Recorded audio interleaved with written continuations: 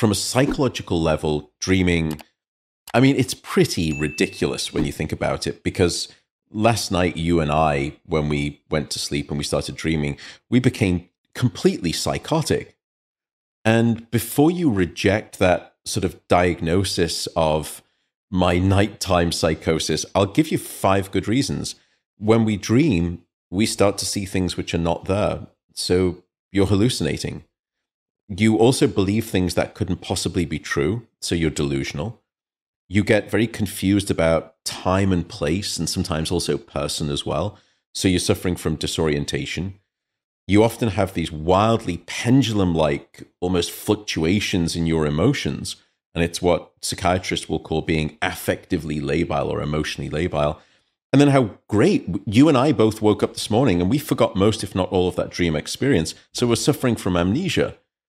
And if you were to experience any one of those 5 things while you're awake, you probably would be seeking some form of psychiatric intervention. But for reasons that we're now only starting to understand when it comes to the functions of dreaming, it's a perfectly normal biological and psychological process. The biological process is utterly interesting. We and others have done studies where we've been putting people inside of brain scanners and we let them go through the different stages of sleep and we let them go into REM sleep. Now, dreaming, if you use a loose definition, which is the report of any mental activity upon awakening, if you use that loose definition, you dream in almost every stage of sleep. But what most people think of when you say dreaming are REM sleep dreams. Those are the emotional, the narrative, the bizarre, the strange. That's really the state from which you dream. And when we look at that sleep stage inside of the MRI scanner, firstly, vast swaths of the visual cortex start lighting up in your brain. The motor regions of the brain erupt in activity. Emotional centers of the brain become active, as well as memory centers of the brain. And in fact, some parts of your brain are up to 30% more active when you're in dream sleep than when you're awake, which is stunning to me, because we often think of sleep as just this passive, non-conscious state. Metabolically, from the brain perspective, it's wild. But the freakish part is what happens to another region of your brain called the prefrontal cortex, and particularly the left and the right side, which sits just above your eyes. And it's particularly a region called the dorsolateral prefrontal cortex, left and right side of the frontal lobe.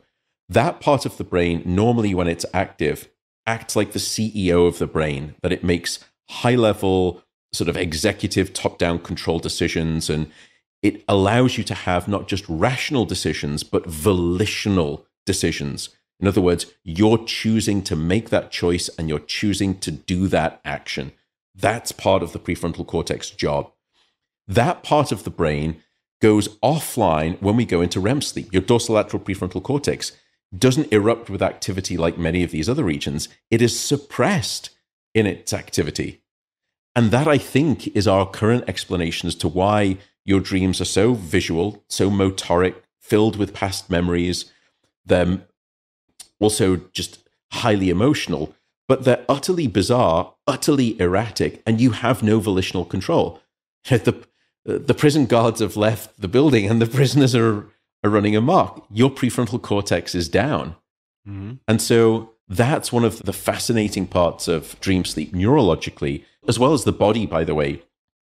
I think we probably didn't discuss this before, but when you go into dream sleep, your brain paralyzes your body. You are completely limp. So if I were to come into the bedroom and just pick you up during REM sleep, you would be like a rag doll. All of your skeletal muscles are inhibited.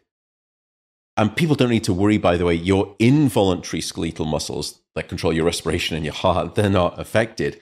But all of your voluntary muscles are, because your brainstem, which is where the REM and non-REM mechanisms play out, not only does it beam an activating signal up into the dreaming brain, it sends one down the spinal cord, and it paralyzes what's called the alpha motor neurons of the spinal cord that control your voluntary skeletal muscles. So you are locked into a physical incarceration during REM sleep, during dream sleep, which, by the way, explains something called REM sleep paralysis upon awakening and adequately explains most alien abductions, but we don't need to go there.